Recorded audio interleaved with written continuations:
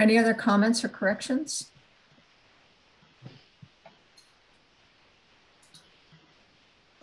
I'll move we accept the minutes as amended.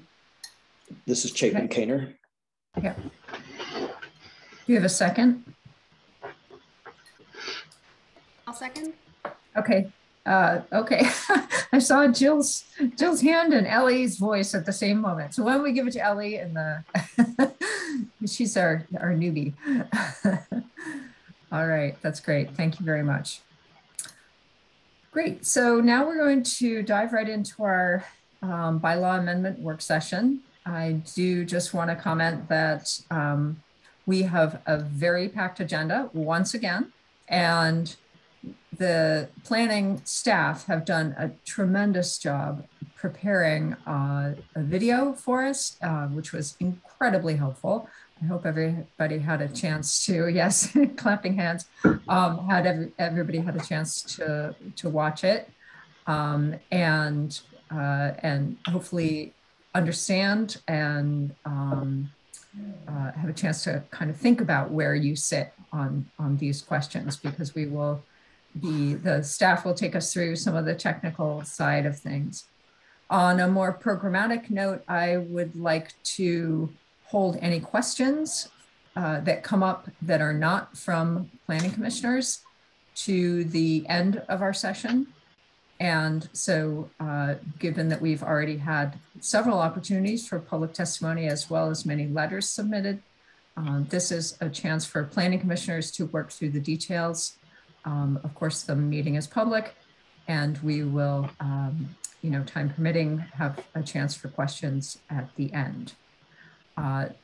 That said, if planning commissioners have specific questions they would like to ask for clarification of anyone in the meeting, that should be fine. But we do need to please just pay attention to the time, because we will run out if we are not careful. Okay, so Emily and Matt, you have some stuff for us, right, on how to how we use this Mentimeter and how we're going to proceed, right? Yeah, so some of you who were around for the charrette work about a year ago might remember the interaction tool Mentimeter. And so what we provided you with over the weekend was a PowerPoint slideshow and some video narration, and it covered about 11 different topic areas that we'd like to focus the work session on tonight. But we want to start with just a survey check of where everybody's at on each of these issues. We have a Mentimeter slideshow that's just the questions that we put in the PowerPoint that we sent you over the weekend. And the idea is to just survey everybody on each of those, really no discussion unless somebody has a clarifying question. And then we can bring that result back up and use it as a jumping off point for discussion as we work through the items in the work session. So bear with us. Hopefully this will work. Emily has sent Planning Commission members an email with the Mentimeter voting number in it. I can also put that through to folks in the chat. Yeah, I sent the link in the chat too. I think you did too. Terrific. Have one. So if you remember, you want to go to menti.com, menti.com, and put that number in, and that will unlock it so you can vote in our survey. Ellie, I think I just dropped it in your chat too. I think I got everybody. And just shout out Planning Commission members if you're having any trouble getting into that.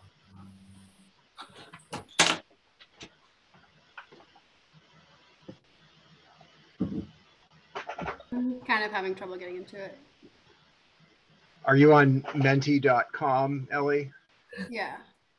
menti.com, and it should be asking you for a number. Well, I clicked the link that Emily sent, and it's not asking for a number. The link Ellie, I sent in the chat should take you directly there. Yeah, if you just click the top one that she sent you, then you don't have to enter the number. Okay. Okay, then maybe I am there.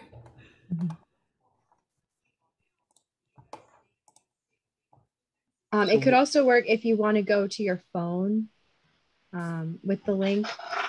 I have the share screen up, but my screen will mirror what's on the Mentimeter. Okay, then I'm good. So why don't we go, this was just our introductory slide. Let's go to the list of questions real quick on the next slide. These were the 11 topic areas that we showed you over the weekend. And the first one is pitched versus flat roof. So let's go right to the question and see how this is working for us. Oh, Matt, this might be our test from earlier. Oh, we should clear. Yeah, can you, in the present menu, just clear the answers? There we go. Sorry. Emily and I were voting. We canceled each other's votes out on pitched roofs in the test. Let's try again.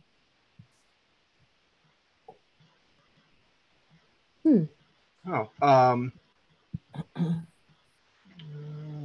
hang on a second. I am seeing the correct, I think I'm seeing the correct question and slide. Reset All maybe slides, that- there we go. It may be that Sorry. you're in the. I voted as soon as it came up. So when it said Oh, one, okay. in one of that, it might have been me. Okay. All right. I've reset all slides, so it should have any of our dummy votes out. Let's try this again. Now vote. All right. So this was our pitched roof question.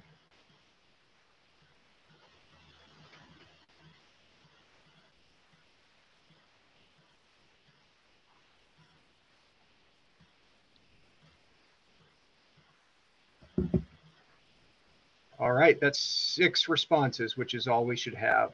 Let's go right on to the next.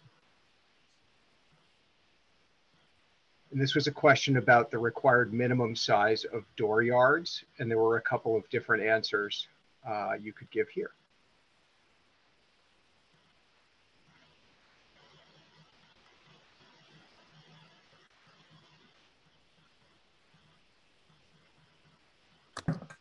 Okay, next question.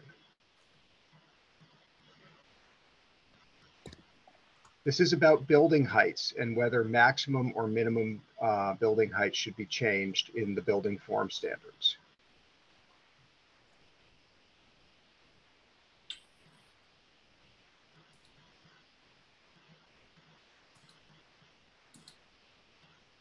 Oh, good. Great.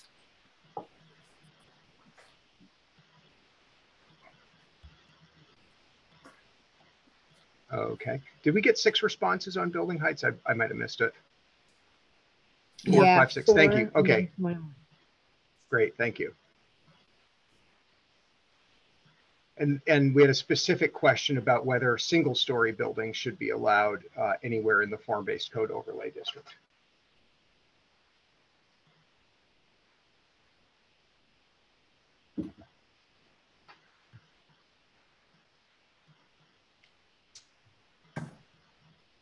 Three, 4, 5. Okay. Next question. This was about changing the maximum building footprint from 15 or 18,000 square feet up to 20,000 square feet.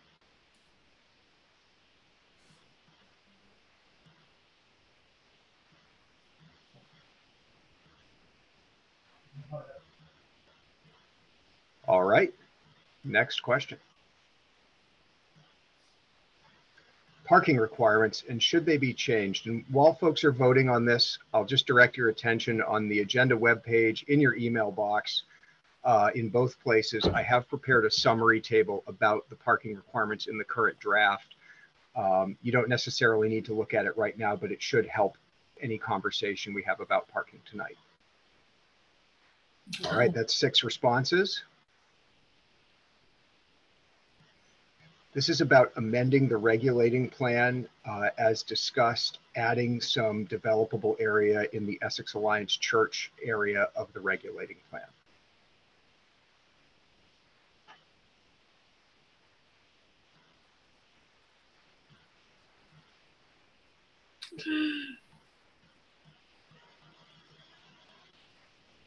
Okay. We'll be discussing this one. This is about regulating plan amendments as discussed for the Cottonwood Crossing area. I would say yes.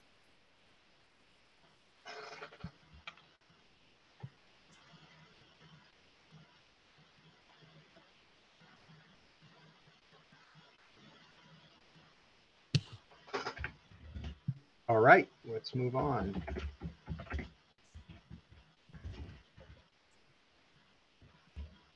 All right, and this was another single-story question specifically about allowing single stories south of Marshall Avenue, primarily in the Taft Corners Associates lands, as represented by Mr. Nick and Mr. Davis.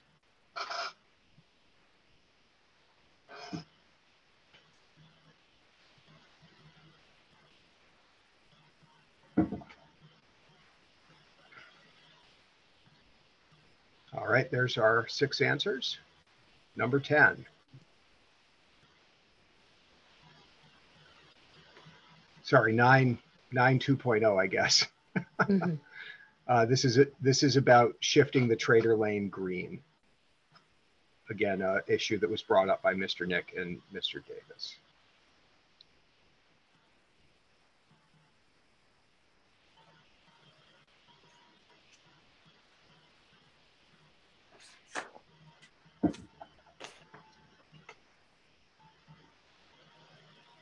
Okay. I think now we're on number 10. Mhm. This question, it's hard to read on your slide, but it was a fairly lengthy statement about regulating plan and official map, and the fact that in the current draft, those things need to be amended as a bylaw amendment if anything is going to be moved on those more than 75 feet. So this explains that process and asks for where you are in your scale of agreement with that statement.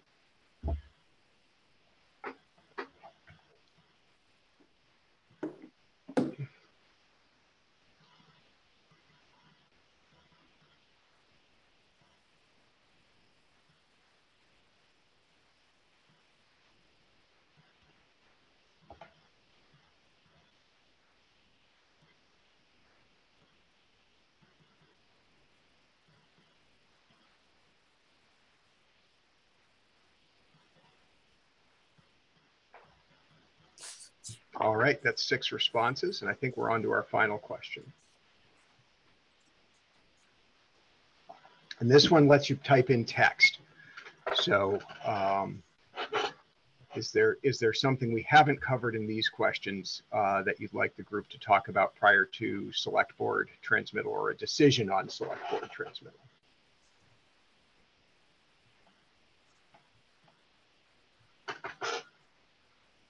You can leave this open for a minute or two, and if folks don't have anything to say here, you can just say no comment or I'm all set, and that's fine too.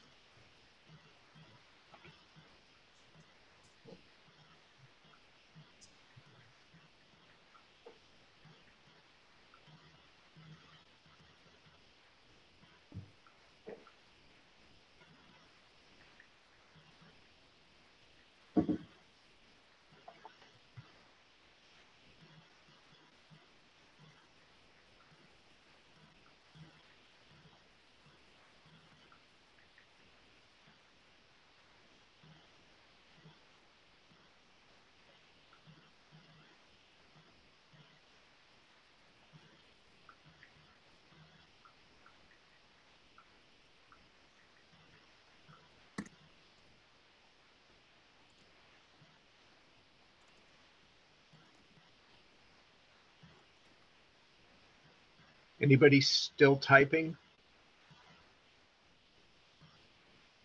Oh, there's one. Yeah, yes, I'm still typing. All right.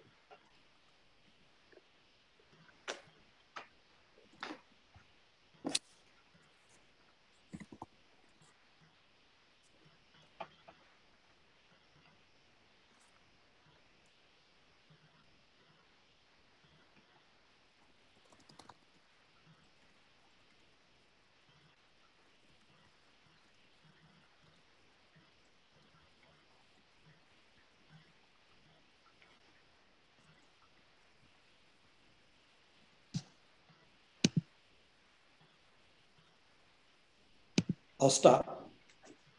Okay, terrific. So we'll have these survey responses available to bring back up and share as we jump off into each of the topic areas listed on the agenda tonight, as well as I think some time to dive into the comments at the end here. So I would suggest that Megan, I'll turn it back over to you, and then we might just take these in order. Staff will do whatever we can and share whatever information you need as you request it. We can call up the slides from the PowerPoint we prepared for you over the weekend, or other information from the regulating plan. Jeff and Taylor, I believe, are both in the room tonight if you want to ask them specific questions. And that's what we've got for the survey activity. Thank you. Okay, thanks so much. I don't actually see Taylor on. Oh, there he is. He's called Chittenden County. Okay, great. Hi, there you are. Yeah, I think, I think the slides would definitely be helpful. And I feel like the Mentimeter surveys were super helpful to get a temperature check on a lot of these issues. So if, I guess my preference is to kind of go through, just make sure we're good on the pitched roofs or flat roofs, and, kind of review, can we have like the slide and maybe the survey response side by side or something along those lines? It gets a little tricky with hand raising in that case. So make sure you use your digital Zoom hand, because that bumps you to the top of my screen and I can see that you have a question. And just in case you joined our work session after my initial comments, we are holding questions from anyone other than planning commissioners to the end of our session. So, okay, so Emily, what are you able to show us? I can screen share the PowerPoint presentation. I'm having a little trouble downloading the Mentimeter results. Okay. Maybe you can verbally represent them for us as we go through. Emily, I think if you just represent the presentation without resetting the responses, it'll just show the bar graphs. Okay. And then you'll at least get the question slide next to it. It was really hard to see the results. I mean, I could see like blue bars and stuff like that, but by the time I squeezed it down enough so that I could have my Mentimeter screen up, I couldn't really read the little the key.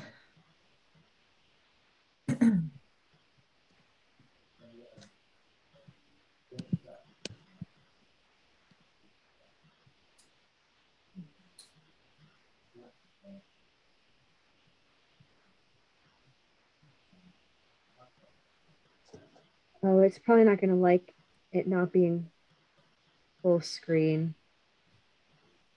Okay, that's fine, because we've got the questions here, so that's okay for now.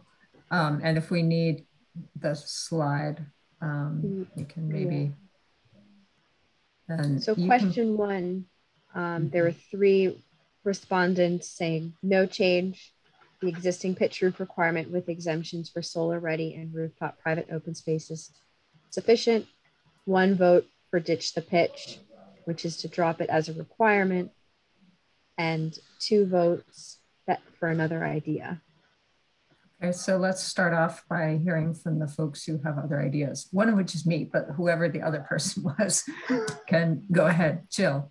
That's me. I just felt like after hearing what John and Marcy had said in public testimony, that is there a way to do things on thoroughfares or in view sheds that we do care about the aesthetic of the pitch versus places that it could be hidden in the middle and be flat, and can we accommodate? Is there any way to write that? I'm not sure. Or would we specify by like a map? But I'm also happy to vote with the first one and say no change. I just was wondering if there's a way to accommodate.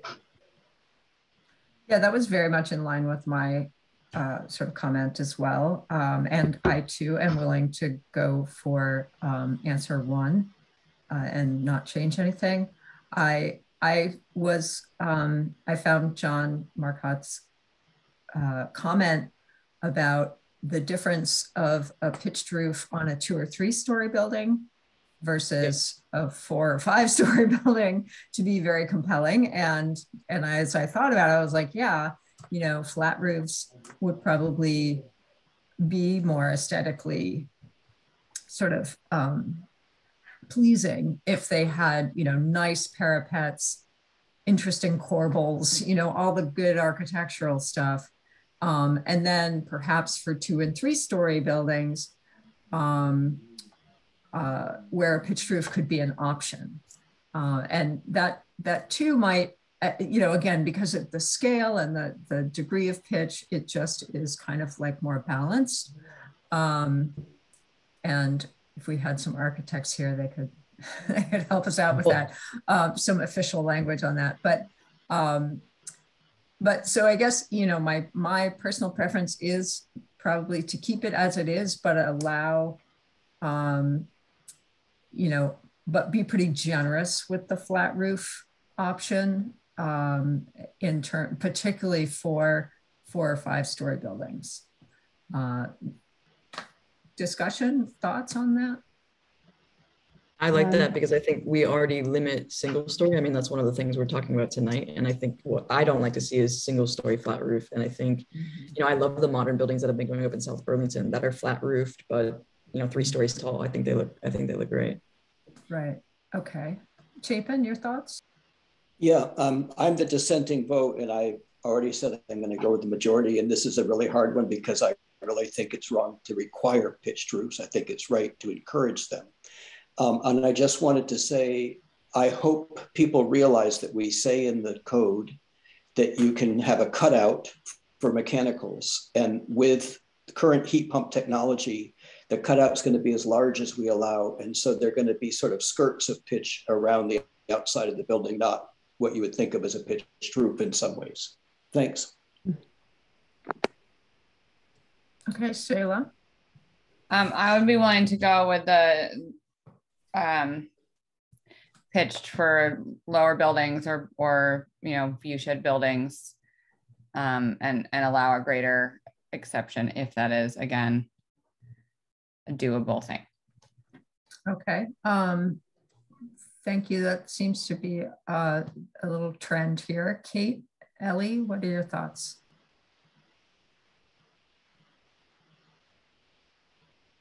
I'm fine with that as well. I mean, I think there are definitely certain buildings that, you know, it wouldn't be ideal to have a pitched roof. So if we can make places where they, you know, where we really would like to see them or on certain types of buildings, I think that's fine. Ellie, what are your thoughts? I'm also okay with adding more flexibility into the code for this one. Okay, so this is kind of a middle road, staff folks. Is there, and maybe, oh, see, Taylor has his hand up.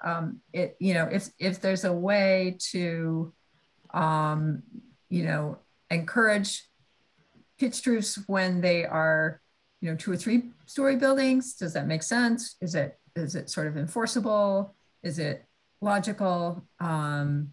And it wouldn't necessarily have to be all 2 or 3 story buildings by any means. But I think there is a sense, there had been a sense from the beginning of our form-based code discussions that pitched roofs are a sort of regionally, historically interesting feature. You know, that said, a lot of main streets in New England towns do have the flat roofs. We've all seen lots of pictures of those.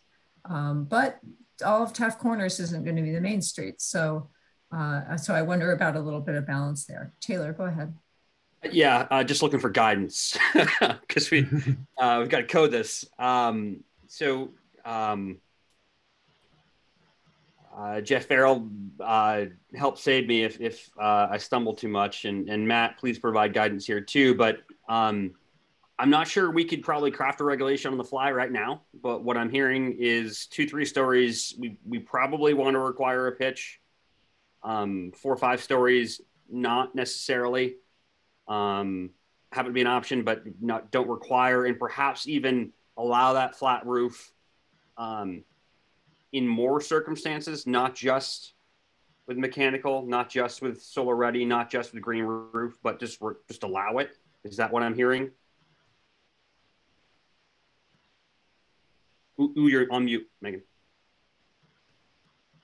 Sorry, I think that would probably suffice because the current language is to require pitched roofs, except in a couple of circumstances. So if we just relaxed or added to those circumstances, maybe that would do it. Does that enough, Taylor, or do you have more? I mean, that's probably enough. I want to see what Chapin has to say. Okay, go ahead, Chapin. I was, I laid out my reasons in my letter, so I don't need to repeat them. And I'm going to go with the majority, but I did want to mention that one of the reasons for pitched roofs was to have a feeling that was sort of unique to Taft Corners. And I think our requirement for balconies on a third of the street facing frontage and so forth is going to give a very definite feeling, that plus the wide tree belts and so forth. And so I just wanted to say that I agree with that reason for talking about it. And I really am like the compromise idea. And the other comment I wanted to make is that overall, we're not going to get this 100% right the first time. And so I think, between when we put this code in and when the first building is ready to be designed, maybe a little bit of time, I don't know. But I think if we want to give it more time, we should put either in and make a best shot and just say this is something we're going to revisit in our first rewrite, because there's about 5 things in this list where I think that we need to do more work, but I also don't think we should hold up the process. Fair enough. Okay, Jeff, are you going to weigh in on this? I called on you right as you took a sip of your beverage. Oh, I won't tell you what my beverage is. I can guess.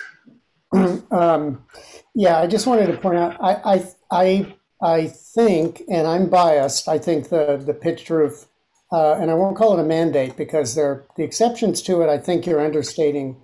They're really pretty large, but nonetheless, I hear a call to take it off the large buildings. And I think that's too bad, but if we need to do that, we'll do that. I just would make a plea for allowing us to do something simple, since this is a code. And a lot of things I heard expressed could not be translated into a rule. They were sort of thoughts and wishes and maybes. Yeah. And we need to give something so that when the architects, developers look at it, they are at a loss for creative interpretations, meaning they understand it's black or white. I can do this, so I can't do that. So that could be taken care of. I mean, more clarity could be added through the regulating plan, right? So in certain spots or areas or types of streets that have a maximum of 3 stories, there could be more emphasis on pitched roofs. I don't know if that makes sense. My knee jerk, and Taylor was right when he said can't craft it on the fly. My knee jerk would be to do something in the text. It'd be the building form standard section 3 and architectural section 4. I think maybe just 3, but probably related simply and directly to height. I don't really know how we would do it on the plan itself, place-based. They need to be subject to my highly subjective first shot at it, and I don't want to do that. I'd prefer to do it something straight into the text and maybe just pick a height. Despite all the great buildings in the world with a pitched roof in the history of mankind, and find a place and cut it off. And because we've been down this, we had this discussion before elsewhere, with some specific ramping up of the requirements for what people do on that entablature. And I think that gets me back. I think it's a conversation, maybe especially with Shayla, but that's a conversation I remember. Yeah. Okay. Yeah. Okay. I want to keep us moving along. And so would we want to redo the survey? What is Shayla, go ahead. What's your suggestion? All right, I just wanted one more. So just hearing Sure. that like kind of ambiguity about that we would need to be more specific. And I'm not sure we're there, then I would urge us to just go with what we have right now and sort of go with Chapin's idea of having it be one of the things we revisit, and then, you know, whatever our next round is, to think about if it is height or if it is placement. Because what I was hearing Jill say, and I think what I was thinking of is a little bit maybe more placement, and that sounds trickier to do Yeah, in a short turnaround. Okay. And I would definitely want that, whatever the fancy words are for the thing along the edge. Yes, and butcher or something. Yes, parapet plus more. Yeah, Chapin, final thoughts? You're muted. I apologize. First of all, I wanted to acknowledge that Ian Campbell has his hand raised, but I hope Ian, you know that we're waiting till after commissioners. Good. One way to handle it as a simple rule is to say 3 stories and up, you're not required. 2 stories you are, or 2 and 3, you know, just say by the number of stories you're required or not is a simple rule. Thanks. Okay. So I kind of wonder if we should rerun the survey. Is that possible for just question 1, Emily? Yes. So if we say, okay, we have to make a decision tonight. Okay, if we give ourselves that parameter, what is your sentiment about the pitched roof requirement as it stands now? Should we keep it and come back and maybe add some more exceptions or exceptions for a certain building height? We haven't even had the building height discussion yet. Or should we ditch the requirement and depend on other architectural features to bring some uniqueness? So that's basically the question. Yeah. I was the only one who voted for ditch, and I'm going to acquiesce to the majority. And what I'm hearing from the people who in the 3rd category is keep it, but add more exceptions. And height and location are the 2 possible exceptions to be added. And that we may not be able to get the details of that right until next version. Okay. So does that summarize the middle? Yeah. Yep. I think so. Okay, can we do this survey again, Emily, or is that too hard? And we all have to go to our own screens again, right?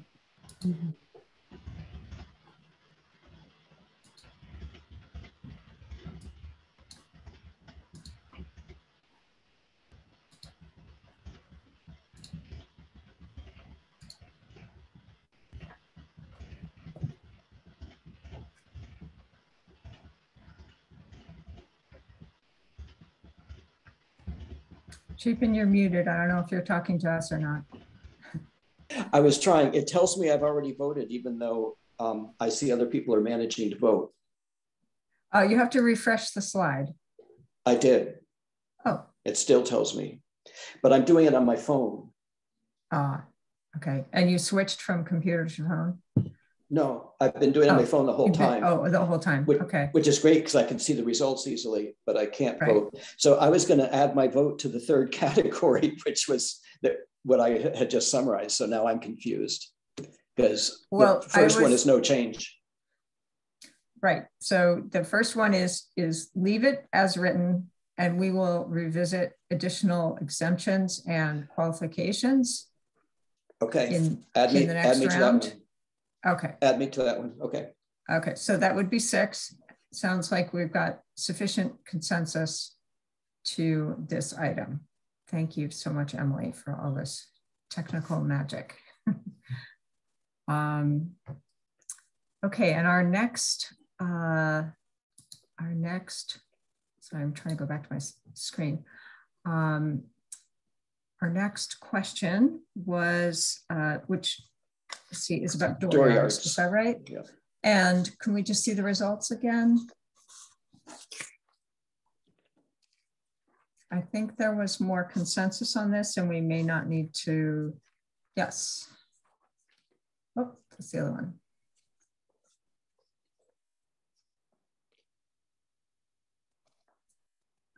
Okay. There we go. And I wanted to make sure people understand that the pictures in the code don't match the words. You probably saw that in my write-up. Yes, we did. I think, you know, for me, 5 to 7 foot dooryard, when you add it to the 7 to 9 foot tree lawn and the 6 foot sidewalk, which gives essentially 18 to 22 feet, depending on where you are. Am I correct in that, Matt or Emily? Yes. Yeah. So to me, that is sufficient. When we were talking with Jeff Farrell, in other codes he's drafted, the dooryard is usually narrower. And based on those early conversations that happened during the vision plan, he drafted our code with a wider dooryard standard than other places. I had one question about this, and that is, how far can the balconies stick out?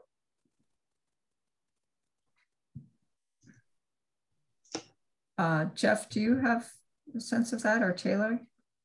My computer died today, so I don't have the code right in front of me right now, Chapin. But I believe they can stick out 3 feet from the front of the structure. Don't quote me on that, but I think it's 3 or 4 feet from the front of the structure, beyond the facade.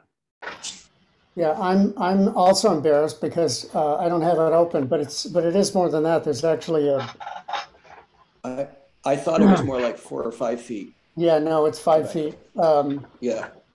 So if we have 5 foot dooryards and 5 foot balconies, the balconies come exactly to the edge of the sidewalk. Yes, and that was part of the latter mix. I think there may have been an earlier iteration where there was one street section that had less than 5, and when we talked about introducing the balconies and added to other, you know, entreaties from you and others, Chapin, about more green, we went up to 5 as the minimum. So it's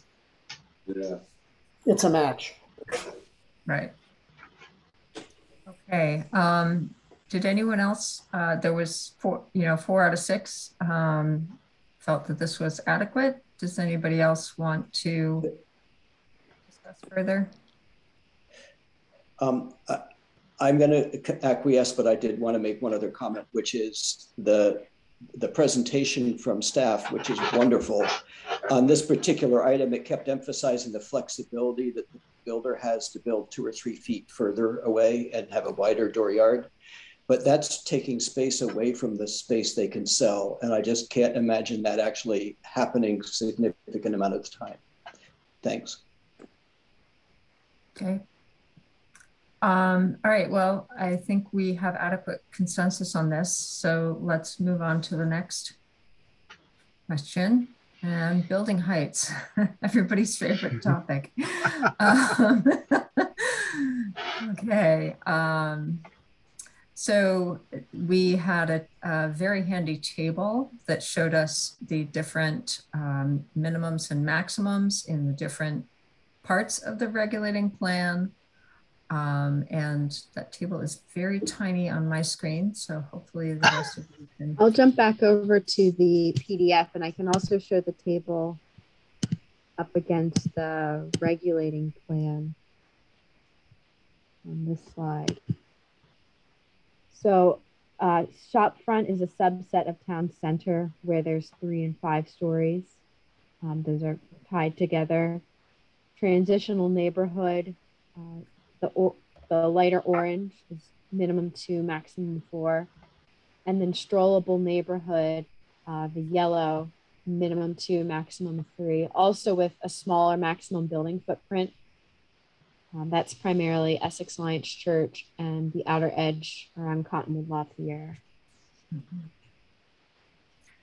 Okay, so back to the, well, let's just keep this slide up, but just to remind you verbally, and maybe Emily, you could read that off for us, because I know it looked like 4 people preferred to leave the table as is, right? And then 1 person wanted to decrease maximum building heights and 1 person wanted to increase maximum building heights. Keep in mind that there is some, Matt, can you review that flexibility with those sort of attic pitched roof kinds of space, like what that would bring as a possible bonus? Yeah, so these building heights are about the number of full stories that are allowed. There is an additional attic story that is allowed on top of these maximums if you build inside of a pitched roof, and there's some architectural standards around that. In terms of physical height, it amounts to about a 3/4 story as compared to the others. There is some flexibility of how big or small a story can be, mostly just to deal with, commercial first floors and things like that. But there is an attic story that's on top of these numbers. I wouldn't call it a full story. And if you measure building height in the conventional way, even 5 stories with an attic story, we're still talking about a total building height, not especially different from the 56-foot height limit that we have today. Steeper pitched roof, measure halfway up the pitch, you might be at 60 or 62 feet instead of 56 if you did 5 with an attic story. Mm-hmm. And then particularly if we do move toward allowing 4- and 5-story buildings to have flat roofs, then that would pull that down a little bit as well. Yes. Right. Okay. Yeah, it's going to bring you back down to just those numbers. Right. I thought it was really helpful in the video and slides that you mentioned that the current zoning actually allows 4-story buildings already, where there's affordable housing or structured parking, and so that's something I think we all need to keep in mind, that it's in some cases not really much of a change that over what's currently allowed. And Jeff, did you have a comment to add here? Yeah, a small comment. I just wanted the Planning Commission to know that we're pretty particular about that attic story. There's a maximum pitch, so keeping in mind that unless you're quite a distance away, the pitch means it's less visible to you because it's falling away from you. We have specific restrictions on the amount and size of dormer windows that can be to the street. So the attic story, part of the argument for it is the variation in heights, and kind of call it a skyline that you'll get. But there's a limit on how many dormers. So you really are seeing dormers, not a wall of dormers. So it's a little bit of a hidden story, I would say. Yeah. Okay, thanks. That's helpful. Other conversation about heights. This was really helpful, by the way, this slide that you had on here. I think these are really important things for us to remember in terms of the tax base, the value of the space, efficiency of utilities, efficiency of material use, creating a critical mass of population that can sustain local businesses and also other things like public transit and parks and the other things that we want. But I'm happy to hear other comments about building height. Well, as most people probably know, I would be the in the corner of decreasing the height. I am not for 5 stories at all. As far as the taxes, I mean, our taxes just went up 50% this year, primarily because of all the building that's happened, right? So I don't see that. But I think it will change the feel of the town. I'm just very against it. I cannot. I guess that's what I can say. I'm very against it. It is way taller than anything we have there right now. What 4 stories may be allowed, but we don't have any 4-story buildings. I would maybe be okay with 4-story buildings in some places, but I would like it limited. Okay, other comments? I just want to say I really feel for Kate and for Donna Roser that I respectfully disagree, because I do understand where you're coming from. And I hesitate to say it, but the new terrible looking hotel is 4 stories. Good point. I know. Yeah, but with a really unfortunate, a very unfortunate roof line. And various other issues, right? I mean, that wasn't done under that building is also on a main road that no one really wants to walk on. I mean, when we're talking about this area where you want to make it walkable and friendly, I just don't think 5-story buildings do that. If you're walking in between 5-story buildings, you're going to be, not seeing anything except for the buildings. And I mean, it's Vermont. It's just not what I expect. I don't think it's what most people expect or want to see. In living in Vermont, it's not Boston, it's not New York. It's one in terms of kind of what it might feel like. I spend all of my workday in and out of 5- and 6-story buildings on UVM campus, which are obviously a very different land use and purpose. Some are residential, some are offices, classrooms, et cetera. But it doesn't, for some people, it might be helpful to think about this in terms of kind of a college campus setting. If you're, it's perhaps closer to that than it is to Central Boston or Cambridge or something like that. Because there is green space, there is variation in heights. And there is articulation of the building facades and things like that. So so that's just a sort of another perspective, but go ahead, Kate. Well, the only problem with that is UVM has a bunch of green space. I mean, when you walk the campus, there's green, I mean, big greens, and that is not what is envisioned in this plan. This plan has tiny little blocks of green. So I don't think it will relate. Also, it's not a college campus, but I don't think it will feel the same as that does, because they're just not I made another comment that I thought there should be more green space. So, to that point, but. Yeah, no, point taken for sure on the green space. Yeah, absolutely. Other thoughts or comments on this?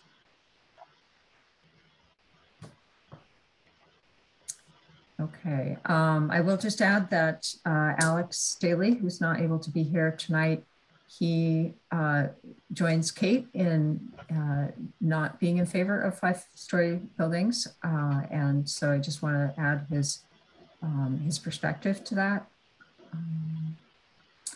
Okay, do you want to redo the survey after our discussion?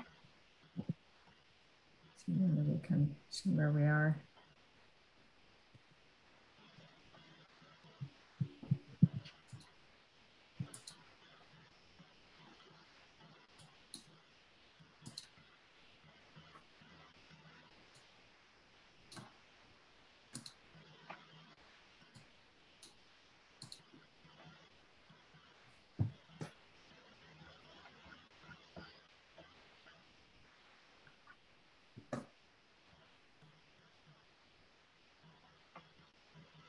I'm having trouble getting it back on my phone because I lost the number, but I'm still in the decrease.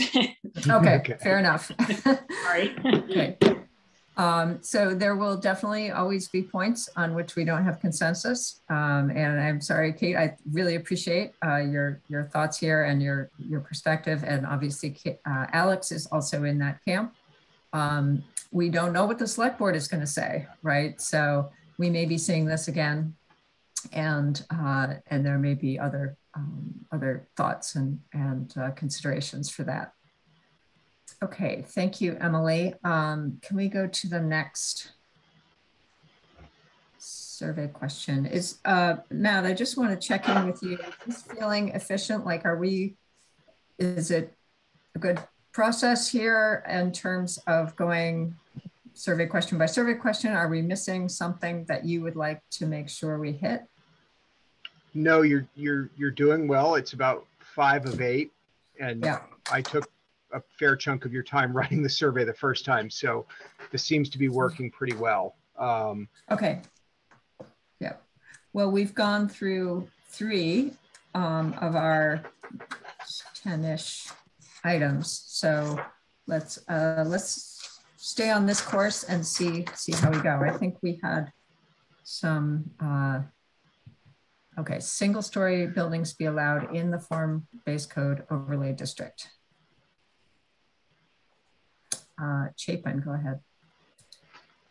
I have 2 questions about this. The first is, didn't the vision have some single-story buildings sort of like Mo's in the TCA area around the perimeter of the parking lots, or did I remember wrong? That's the first question.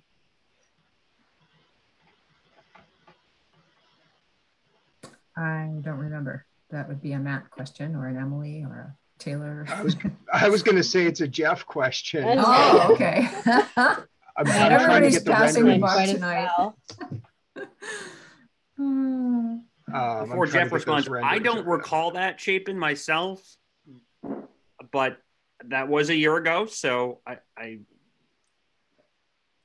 Okay. So I thought, I had the feeling that there were small, I remember one of the slides was of somewhere else where there were 1-story buildings along the side of a parking lot, sort of to give it more of a feel of a place. My second question is, if we were to allow single-story buildings south of Marshall Avenue, but they had to meet every other aspect of the code, so they couldn't be long buildings, they had to be up to the street, et cetera, et cetera, et cetera, would it really satisfy what Mr. Davis is looking for? Thanks. I can try to answer that if you like. Yeah, go ahead, Matt. Thanks. There was a slide in the presentation we prepared for you showing some of the proposals around lot 26. And those are representative of, I think, some of the challenges TCA faces today in doing some of that traditional big and mid box type retail. This was the more multi-story, and then this was what was this, 2015? Yeah. So in the current code, we have some design standards. We have some language requiring placement up on a sidewalk, and this was a plan that attempted to meet the letter of that by putting a sidewalk in between the building and the parking lot, and kind of calling the drive aisle in the parking lot maybe kind of sort of a street. You see the angle parking there in front of the large retail building near the bottom of the screen in that large picture. So Chapin, I think what I'm really saying is, yes, you're right. I think that all of the other architectural standards and building form standards that force the building to be pulled up to the street, that require a certain percentage of the facade to be in windows, which the big retailers always have trouble with. Witness LL Bean, which is doing a pretty good job of putting a big glass door out on Williston Road, but also has a relatively large blank wall because that's effectively their back of house. Their front of house space is their parking lot. The bigger retailers always have a challenge with this. CVS has wooden shutters in the bottoms of the windows that were required on their building because it's the back of fixtures. So yeah, lots of other things other than just allowing the single story would still make it challenging. I do believe that applied to a single story building, the architectural standards in the draft code would still bring the town a more pleasant and walkable result than what we're dealing with today under the 5 of 9 and the Chapter 22 standards.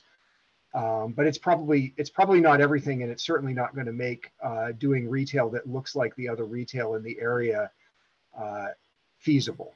I won't even say easy. Yeah.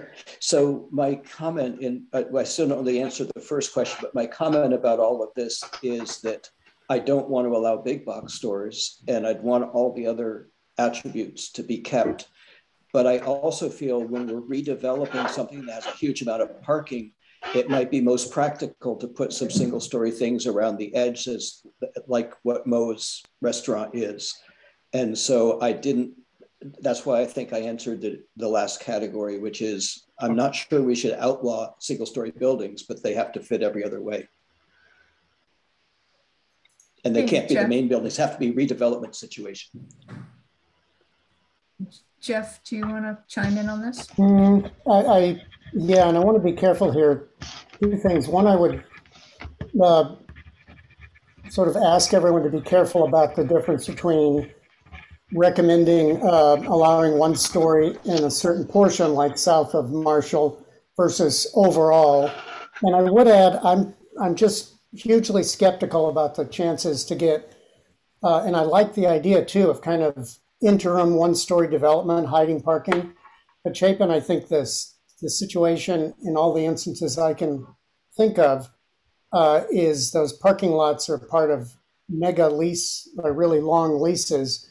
And when the property gets redeveloped, it's likely to be redeveloped kind of big time, as opposed to if anyone's going to go to the bank and do a redevelopment, they're going to want to, get some bang for their buck of the bother of getting the loan and putting the deal together. So I think the 1-story buildings, I like the idea, but I think the reality in the situation here of these really large landowners and long-term leases is pretty unlikely to happen.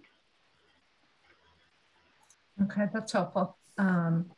It's very helpful, thanks. Other thoughts or comments on this question? There was some difference of opinion, but maybe we could redo the survey and just check in on that.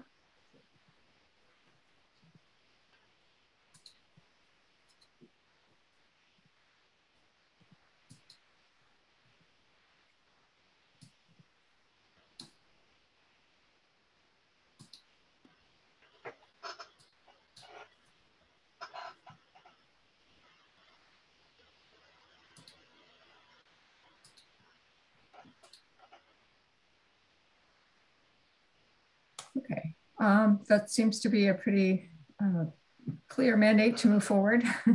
Again, just a reminder that we will, of course, this is about transmitting to the select board.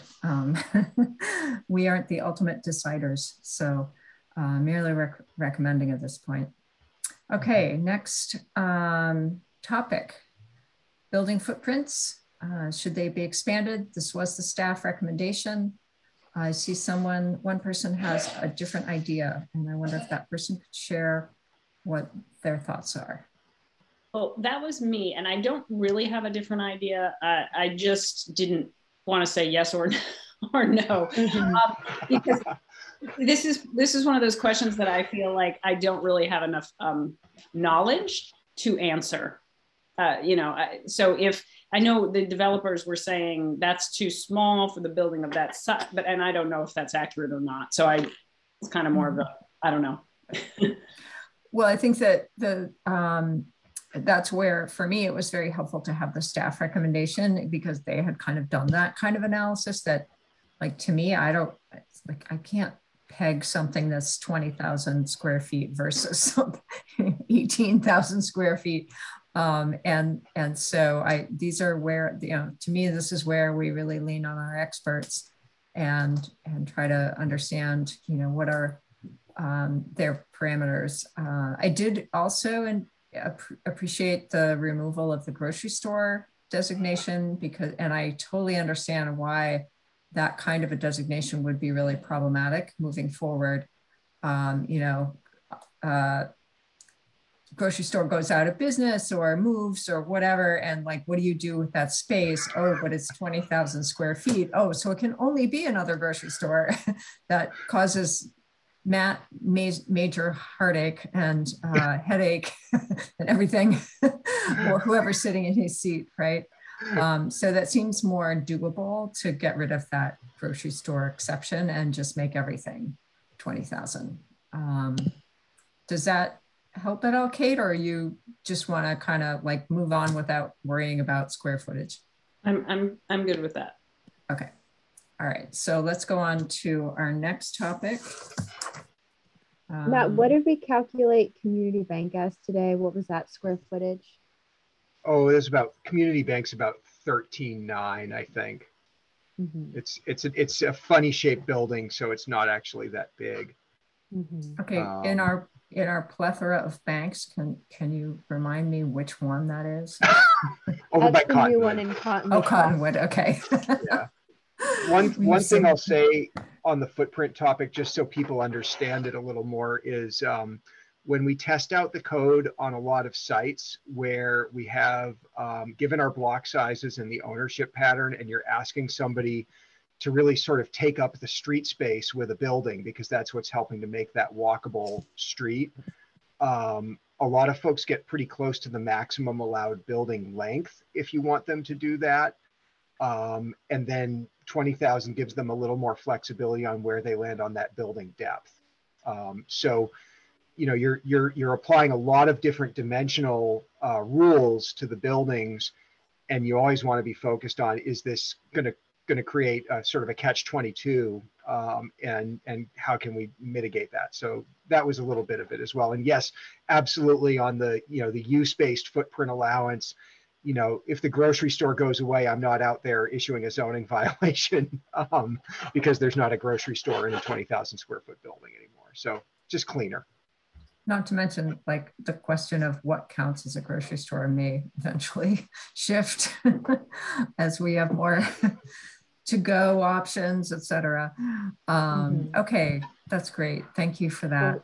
I wasn't screen sharing. I was the building form standards. So, you know, we have our frontage, we have our depth, and then past a certain point, it drops down. The height requirement drops down in the back, so there's more open air space in the alleyway area. So just thinking about all that flexibility when looking at these diagrams provides some of that wiggle room.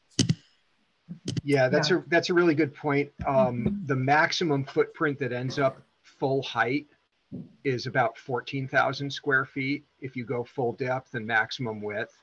So if somebody was doing the 20,000, everything over 440 or so would be in the footprint of that single story part back by the alley. Yeah. So it doesn't end up creating a really massive building overall with the full height. That was the point I wanted to make. Thank you. Great.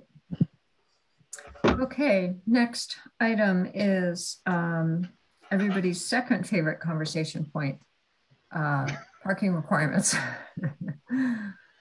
And here we have, I think finally with the narrated slideshow and a conversation with Matt, I finally wrapped my brain around the parking requirements. So it's not an easy one because we have multiple variables, right? We have residential and commercial, we have shared and reserved, and we have minimums and maximums.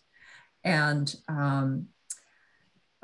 so there does seem to be a general consensus here that the parking requirements as in the code now, which I will just remind everyone have already been tweaked.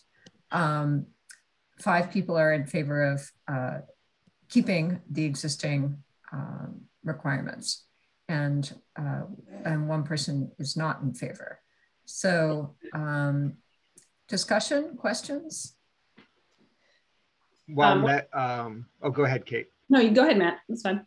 Oh, I just wanted to say I apologize for the lateness of preparing this summary table. Megan and I talked about this earlier this week. It just took me until right before the meeting to get it done, and have Jeff look at it and tell me I was getting everything the way it is. But this is linked on the page for your meeting tonight and in your email inboxes as well. I think the big takeaway is, number one, there are minimum amounts of parking that need to be required, that are required by the draft code for both residential and commercial properties. There is a significant reserved parking requirement for residential as well as a shared parking requirement that taken together require 2 spaces per unit for all residential. And as far as maximums go, the maximums are really focused on surface parking, and they're really focused on reserved parking. So you can build as much parking under a building or in a structure as you want to. You can build as much shared parking as you want to under this draft code. What you can't do is build as much reserved parking, especially for commercial, as you want to. And those were some of the examples we gave you in the slideshow. And the last thing I'll say is, when we're thinking about shared parking, when you're driving around Taft Corners or you're shopping in Taft Corners, virtually every commercial parking lot that you're in, and I use the example of Healthy Living because it's a new one and I remember doing the calculations, but Maple Tree Place is the same way. Kismet Fitness Building is the same way with People's Bank next door. All of Maple Tree Place is all understood as shared parking. In other words, if you go to Healthy Living now, there's a handful of reserved spaces in front of H&R Block, but every other parking space, you can be there for Healthy Living, you can be there for Felino's, you can be there for Turner Toys, you can actually be there for the Hilton. That's all understood as shared parking in that approval. So there's quite a lot of flexibility in this code as drafted, while still requiring a pretty hefty minimum for residential and a pretty hefty shared parking space minimum for commercial. Any other comments or questions from that? Kate, did you want to? Yeah, I mean, no surprise. I'm the one, but you know, I've stated this before, so we don't need to, you know, go over it again. It's just, you know, Burlington area is a disaster to park in downtown. And I just don't want that to occur here. And I think when you start using shared, I mean, shared in Maple Tree Place, there's plenty of it. And it's really not convenient if you have to park, you know, a lot of people wouldn't park at Christmas tree shop to walk to, I don't know, the ice cream. I mean, they could, but you know, it's more about convenient parking to me, because if you have to go and you have to like drive around for 20 minutes to find a parking space, not good for the environment, right? Number one, but then you're parking and then you have to walk 10 minutes to get to where you want to go. I mean, that's what I'm trying to avoid. And obviously anyone who lives in a building should be able to park their vehicle without a problem. So, you know, just, we do use cars. They're not going away for a very long period of time. I don't see that happening anyway. I mean, I certainly hope they get more economically environmentally friendly, but I don't see them going away. So I do think we just need to keep that in mind. Okay, thank you for that. Chapin? This isn't about parking per se, but it's related, and I did want to ask this question. It was in my write-up. When Chris Snyder said it was hard to have, he was worried about the size of buildings because he couldn't put parking underneath if it wasn't a certain size. And my question was, is there anything that prevents somebody from having 2 separate buildings above ground that have one parking garage underneath that's large?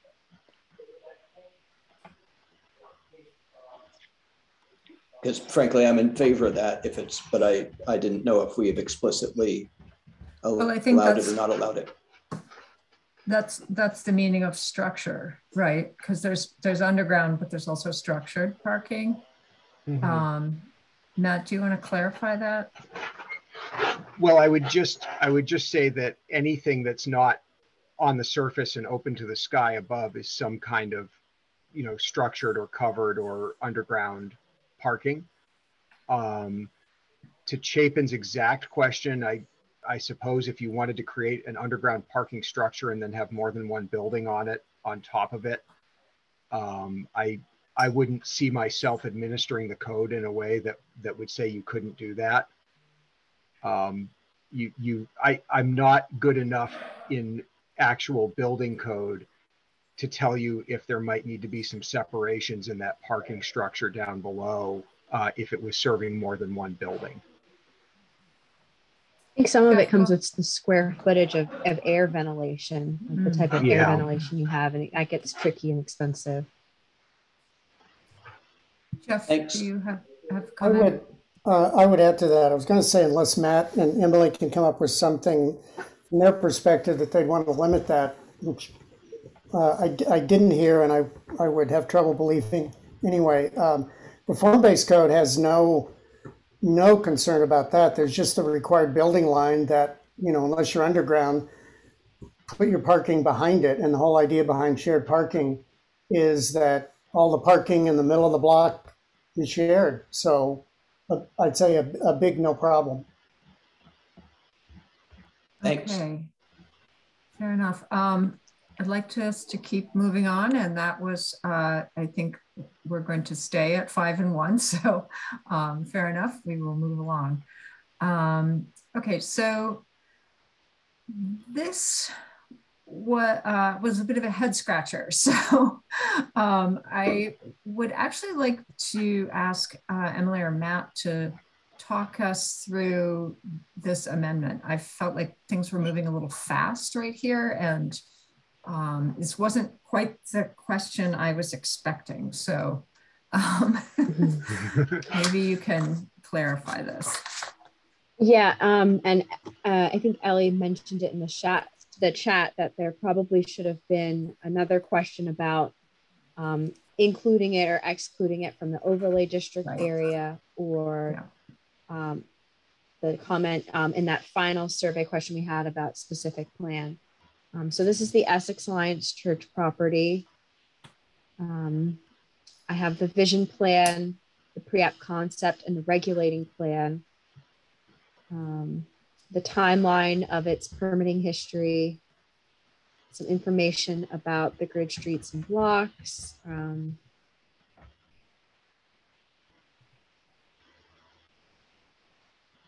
This is the question I was expecting. Oh, okay. So maybe we forgot to pop it in the Mentimeter. Okay. Yeah, I think that would be helpful, because I would really like to sort of get a temperature check on this one. Let's see. Matt, how quickly can I edit a Mentimeter question? What? You can drop one at the end of the presentation. We can just, why don't we just vote? We can just vote. We don't need to make her do that. Oops, sorry, let me get my screen organized here. Okay, so now I need the language of it. Okay, so the question is, should the Essex Alliance Church be included or excluded from form-based code? So if you think it should be included in the form-based code overlay district and therefore subject to form-based code, can you please raise your hand? Okay, so, and me. Okay, so that was 5. And if you think the Essex Alliance Church should be excluded from the FBC overlay district, raise your hand. I've forgotten how many people we had. Okay, Kate. All right, thank you. And the option C was anybody have a different idea, but I think we've exhausted our voters at this point. At least we've run out of voters. We hopefully haven't totally exhausted them yet. Okay, so, this question I think was really in some ways the crux of the issue that we were discussing last time. Chapin, did you have a comment? I did. I wanted to just say 2 things. One is that both the original concept for form-based code and the current one, regulating plan, do not show any connection to the rec path that's coming down from Route 2A. And then Williston has invested a lot in that rec path all the way from Essex to there, and then in building a bridge. And the intent was for that bridge to be connected to the existing rec path in Finney Crossing. And since it goes all the way to Essex, I'm expecting it to be like a highway that you don't get off and run on the street for a while or have to go through winding pathways, but there's actually a continuous path that's for bicycles and other non-motorized transport. So none of the plans, neither Chris Snyder's plan nor either of our published plans have that on it. And basically it goes right through where we're showing houses. And so I feel like no plan that we've looked at is final, is ready to be final. And so I just wanted to point that out. And the other thing I have to say is primarily that by the time that property is completely built out 5, 10, 15 years from now, the plan for it may change. And so I would like to see it in the form-based code and it may get redeveloped later. I don't, even if there's some kind of a compromise in the interim, I don't want to give it up. Thanks. Okay, thank you for that perspective. Matt, do you want to address the bike path question? Yeah, so I believe, and Jeff, please chime in here. We have a street section with a completely separated cycle track that provides this connection. Jeff, am I overstating that? Not here. In this section, the bikes, as it's drawn right now, the bicycles would be in the street. And I think in this section, I mean, these streets are so short, narrow, and local that the bikes would actually rule. But we do have the connection. We have added that connection. We added that connection from the existing bridge to the north of the property. You know, in a green space, we've got like a 30-foot wide strip to the road from the bridge. That's what we've added. Okay, and so is that sounds like basically what you were looking for? Is that right, Chapin? No, I basically the rec path from Essex, all the way to the Winooski River down across the bridge is only a rec path. You don't have to go on the road, and there's an existing rec path. You don't have to go on the road once you get into Finney Crossing. And I just don't think there should be an interruption to having a exclusively not, if you're going to take your kid out on a bike ride and you don't want to go on roads, it's the same problem we have going through Southridge on our rec path from Allenbrook to Williston Central. I just don't think that's the way it should be. Okay, so the rec path runs along Zephyr Road, and then it crosses in between Chelsea Commons and Maidstone. Right. And then it comes out near Dunmore Lane. Right. And from that point up to the bridge should be a rec path that is not a street. So the rec path is essentially, Matt, correct me if I'm wrong, isn't it a 10 feet spec in our current specifications in DPW? 10 or 12, yeah. Wide enough for a pickup truck to plow it. Yes.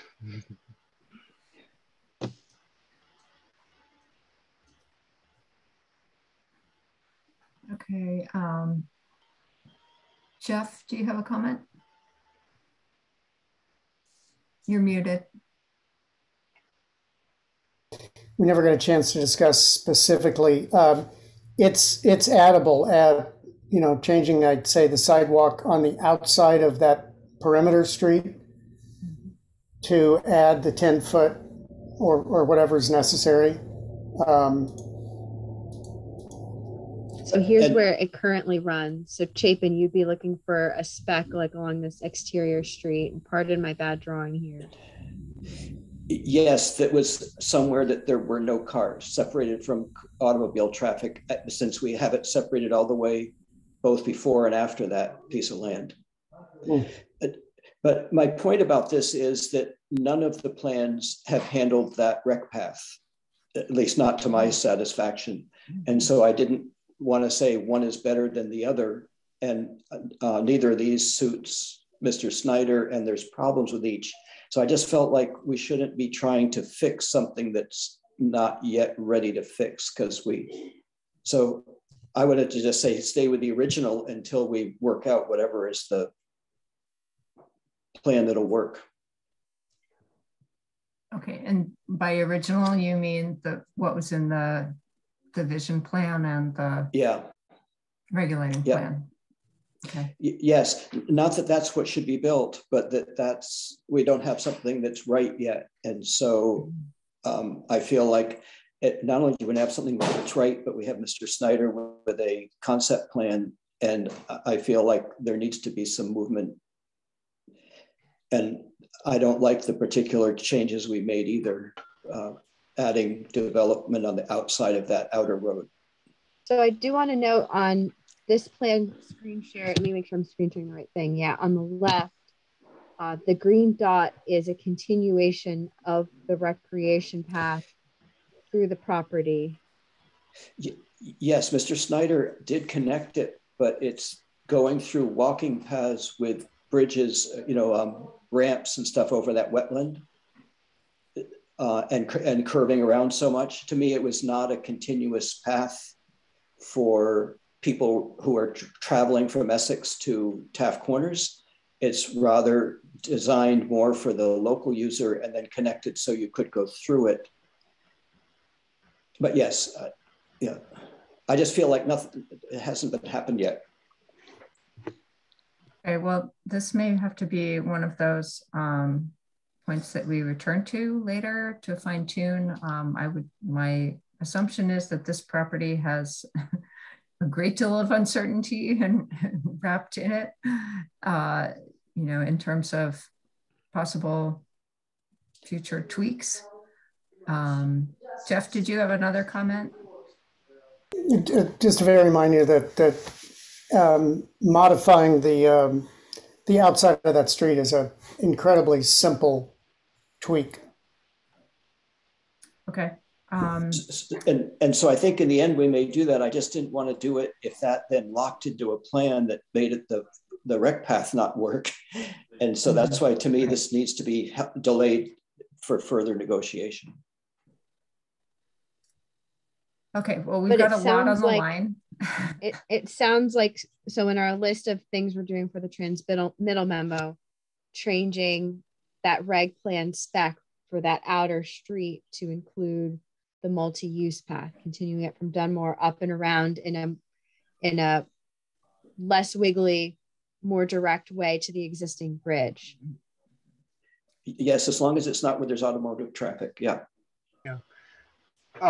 And I'll just note that the draft official map that's part of your transmittal package does identify a desired multi-use path connection from the end at Dunmore up to the bridge as well. And we have some language that comes with the official map that says, these are desired connections as precisely as we can get them, but they may need to be field located. So that you certainly have your foot in the door on the official map, if it's adopted, that says there will be a rec path, multi-use path connection from existing to existing across this property.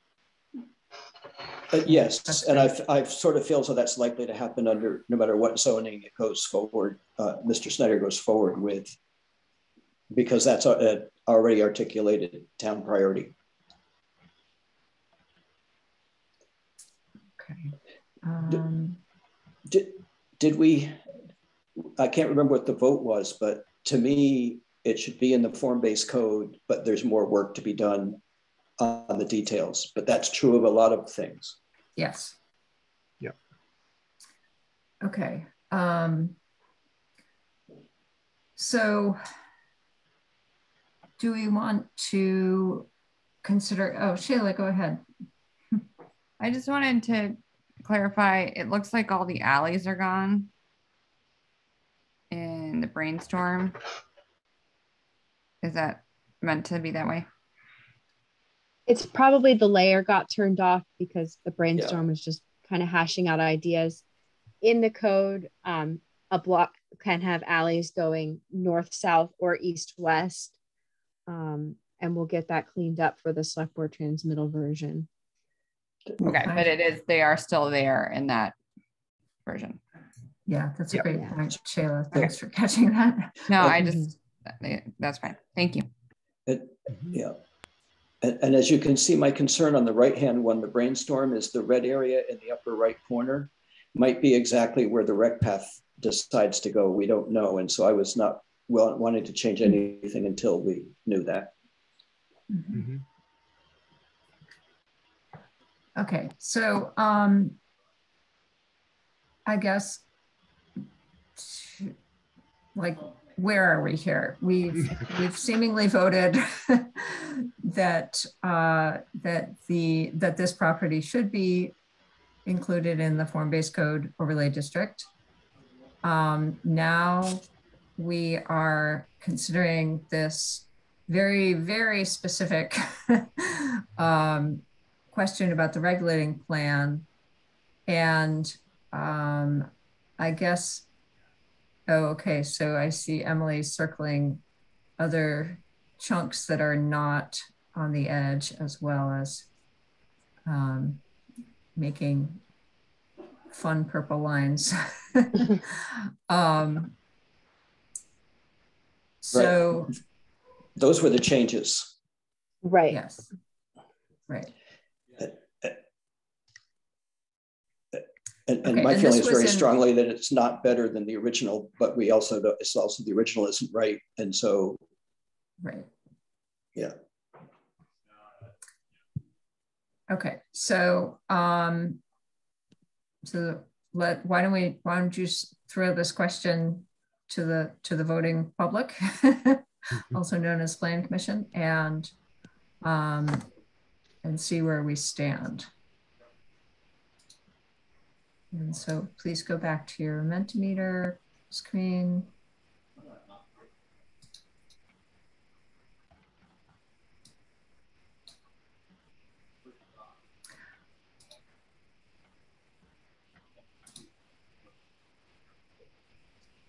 Okay, so, oh, I see not everybody's in yet. Be patient.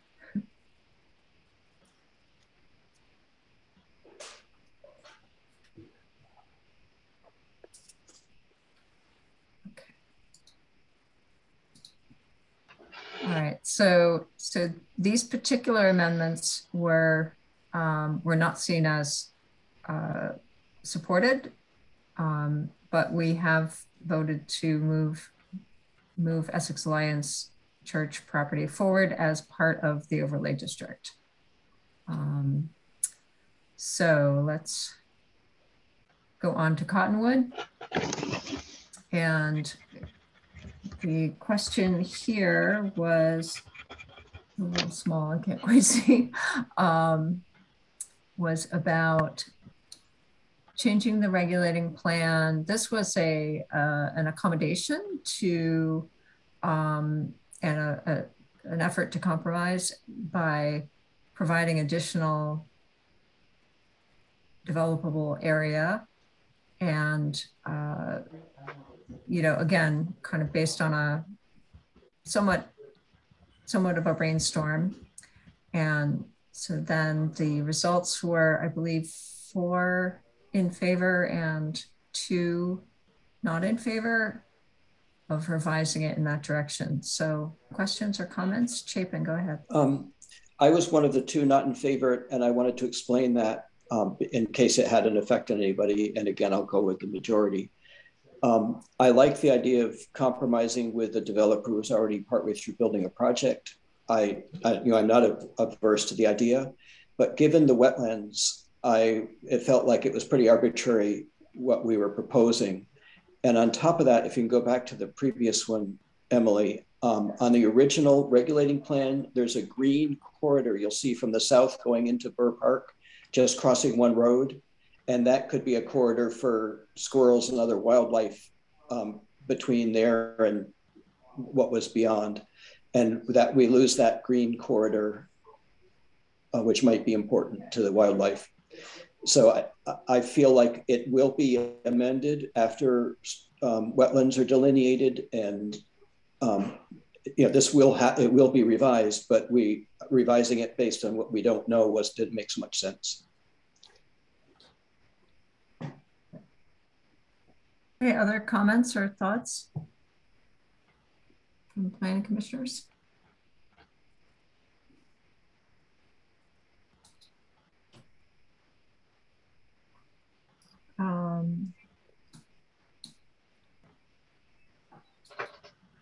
Okay, and Chapin, that's an old hand I'm gathering. Oh, sorry. That's fine. Okay, so we maybe could do this survey question again. Perhaps people have shifted their thinking. Maybe not.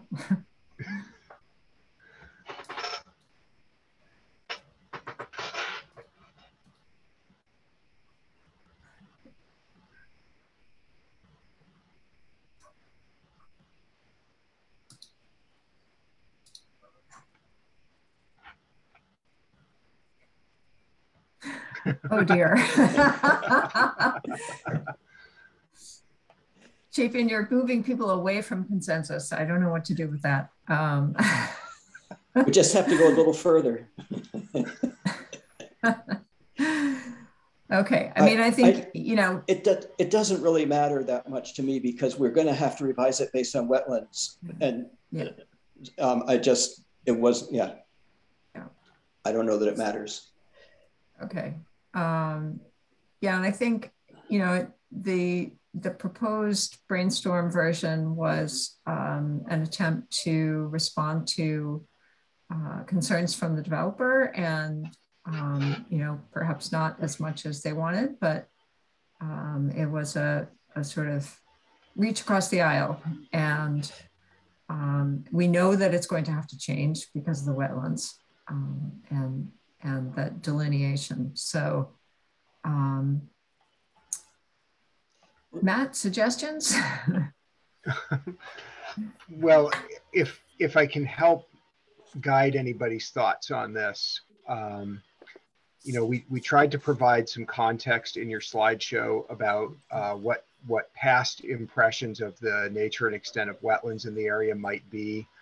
You may recall that the reason for the brainstorm version was comments from the developer about wanting more streets that had development available on both sides to help spread the cost of constructing those streets across the new development. The blue you see on that map represents a 30-plus-year-old idea of what the extent of wetlands are out there. They may not be that extensive. They may be in different places.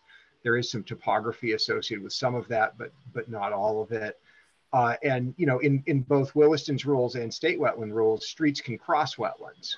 So sometimes some impact may be okay. One of the more important things to me about this slide is it shows the extent of the existing approved Cottonwood Crossing project down or up in the corner there. And this is quite a lot of land when you consider the size of Cottonwood and then how much land exists behind it. And probably the kind of place that somebody would want to spend some time master planning and then work with the Planning Commission on a revision to the regulating plan here.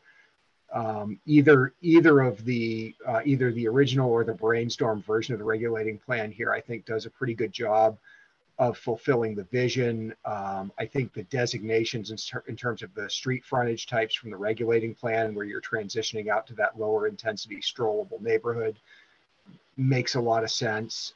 There are also those differences up against the Bur Oak Knoll. So the red that goes into the green of the Bur Oak, allowing for some development at the toe of that slope in the brainstorm version. But I tend to agree with Chapin that it's likely that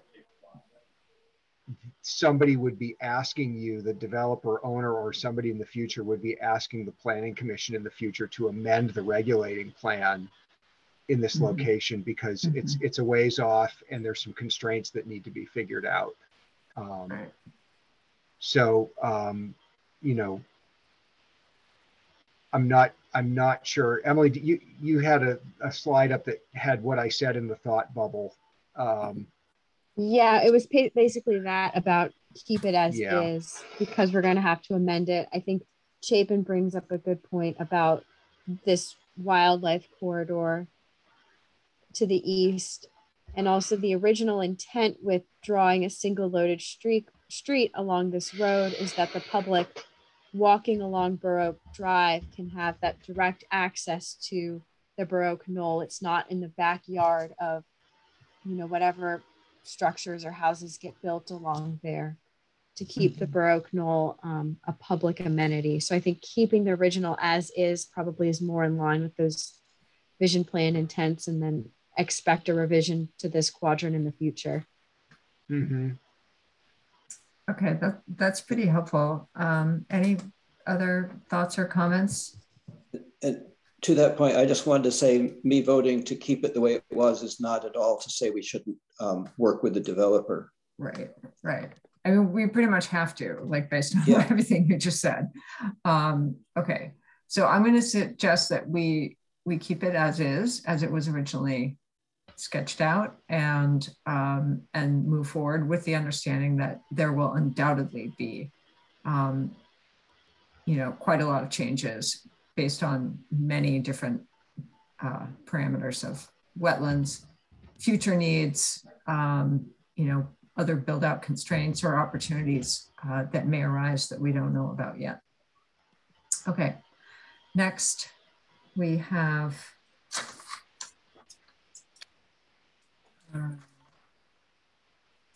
TCA, let's see, TCA Commercial Park.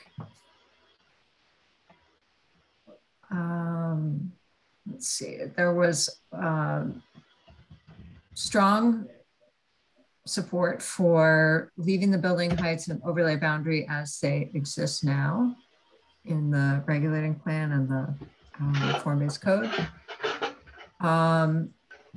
And some support for excluding the land south of Marshall Ave from form-based code. So let's have a quick discussion on this one. Does seem that there's a fair amount of consensus, but if anybody would like to express a different view, or if your thoughts have changed, happy to hear it. Or we can just move on. Okay, so given that level of support, I'd say we should move on to the next question. Let's see. Oh, the Trader Lane Green. Yes, this had strong support to, and I can't quite read the text there.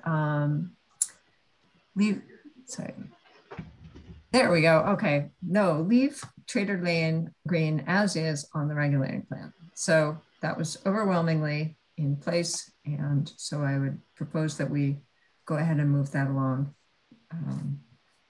as it stands. Next question. Okay. And then with the statement, and I think we'll definitely need some large letters on this for the statement.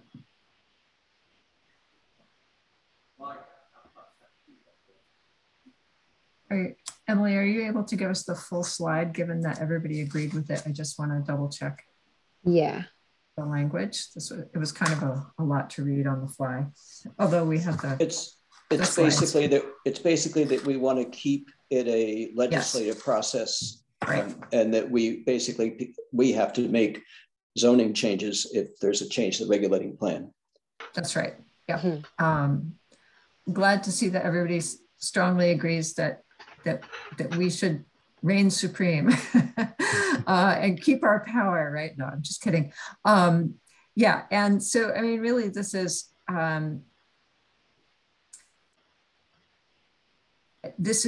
in my view, one of the reasons that this is preferable, and I'm not going to beat this to death, but the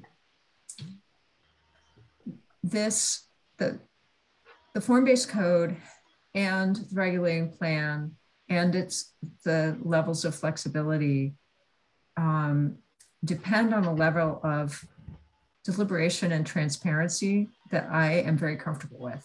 And I think that we should hold on to that.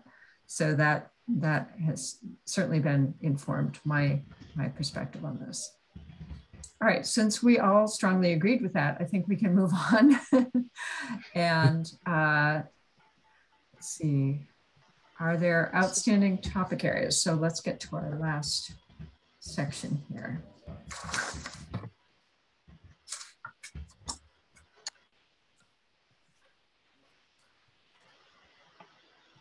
Okay.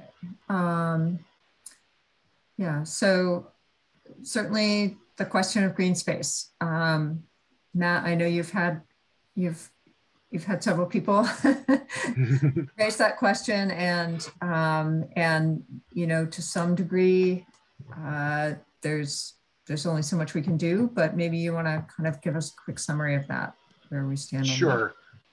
Couple things to think about in terms of green space. Number one, what is mapped as green space on the regulating plan represents a really huge step from where the town is today in its bylaws. So virtually all of the green space identified on the regulating plan is privately owned. The regulating plan, backed up by the proposed official map, would put the town in its very strongest position to be able to require that green space be created in those mapped areas, and that it come into public ownership as a component of any new development proposed on those parcels. It is certainly not a guarantee.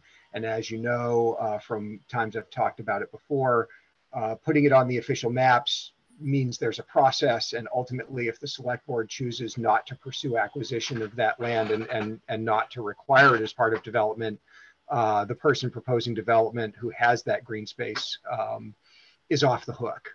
The hope is very much that that's really never the process, and that there's usually a cooperative process that gets that green space in as a public element of Taft Corners. But right now, Taft Corners is just about 99.9% privately owned. And while there is green space in Taft Corners, it's the kind of green space that the owner can ask you to leave if they want to, including things that might feel public, like the Maple Tree Place Green or the eventual Finney Green. So it's a big step forward. We mapped some areas in the regulating plan that line up with what was discussed in the vision plan. The comments I think we've heard about this topic have universally been there should be bigger green and more green planned for Taft Corners. And so I can't tell you there's more on the map than there is. There is what there is. I spent a little bit of time today looking at the regulating plan superimposed over the Google Earth orthophoto to try to think about other places you might require something. There's probably a few, and I would throw out that, like any other element of the regulating plan, this is certainly one that can be amended as the town's desires change. And in particular, if the town desires to map locations for additional planned public facilities, so not just greens, but community centers or facilities or other things like that, it would make all the sense in the world if the town decided it wanted, for example, a civic building in Taft Corners, to get that on the official map and try to collaborate to get that land into town control. So that said, the other exercise Emily and I spent some time on today was thinking about something that's not illustrated on the regulating plan, and that's the requirement for private open area, which is another kind of green space that comes from our building form standards. So when you're looking at the regulating plan, everything on the regulating plan that's white is, with the exception of where the alley lays over it, that's the buildable area. And so what the form-based code draft says is that if you've got your lot and you have your portions of your lot that are white where a building can be built. Take that area, generally 15% of it needs to be provided as private open area. There's a couple ways you can do that, but just by way of example, we looked at a 50,000 square foot lot. I can't remember, Emily, was that the community bank lot at Cottonwood? Yes, we did look at community bank. So we looked at the lot you'd put around the community bank at Cottonwood. It was about 50,000 square feet. So 15% of that is about 7,500 square feet. Now, if you were building a building on that site today, you'd have to pull it up to the street. You can see that blue box Emily's got on the regulating plan, which would make a little bit of room. And you'd need to come up with 7,500 square feet of green space. Now, it's hard to see because it's in the shadow, but in the pocket of that building, there's a little square, little green square with a patio on it. That's about 2,500 square feet, if I remember. Oh, yeah, almost 3,000. So what the code says is you need a total of 7,500 square feet of green area. You can do a green roof, rooftop garden that's usable by people in the building. You could get some area that way. You can get some of it in your balconies as long as they meet the minimum size for balconies, but only a third. So even if you max out the balconies, you still need 5,000 square feet of green area on this lot, or about twice the size of that blue box on the plan. And you need to provide it in no more than 2 chunks. So it can't just be sort of dispersed all over the place. We were looking at the way this site lays out currently. There's kind of a no man's land deep front yard along the sidewalk. Kind of a funny shape. Wouldn't work very well to meet that minimum open area requirement. Number one, because we'd be requiring the building to be pulled up to the street, but number two, because it misses some of the minimum dimensions. So the long story short, you take a lot like this and imagine it developing under form-based code.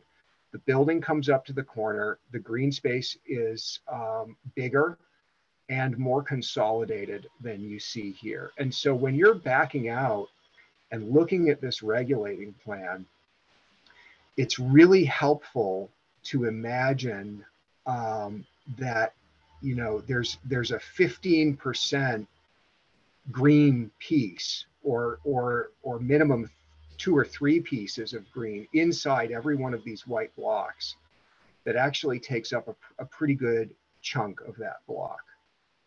So remember that the green spaces on the regulating plan map are planned public greens and parks that would be owned and managed and partially developed by the town, but there is other green. The other point I wanted to make is there's a lot of green coming along with the streets. So when you look at that regulating plan, you see those big, wide orange and yellow and red layouts. And remember that those layouts include the dooryard that's on the private land, they include the tree lawn, they include the sidewalk and the street. And so when you're seeing that big wide orange line, what's inside of that orange line actually looks more like this.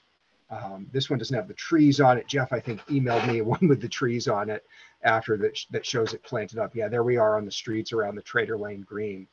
So remember that it's not just what's on the regulating plan that makes up the green here. There are park spaces, they are significantly sized, but there's a couple of other ways that green space happens just in your transmittal draft as written today. And I also fully agree that just like changing a street or planning for any other kind of public facility, using the framework of official map and regulating plan to come back in and add additional public green spaces. This is a piece of the Lego set. You can come back in and rebuild sections of this as the town's needs unfold.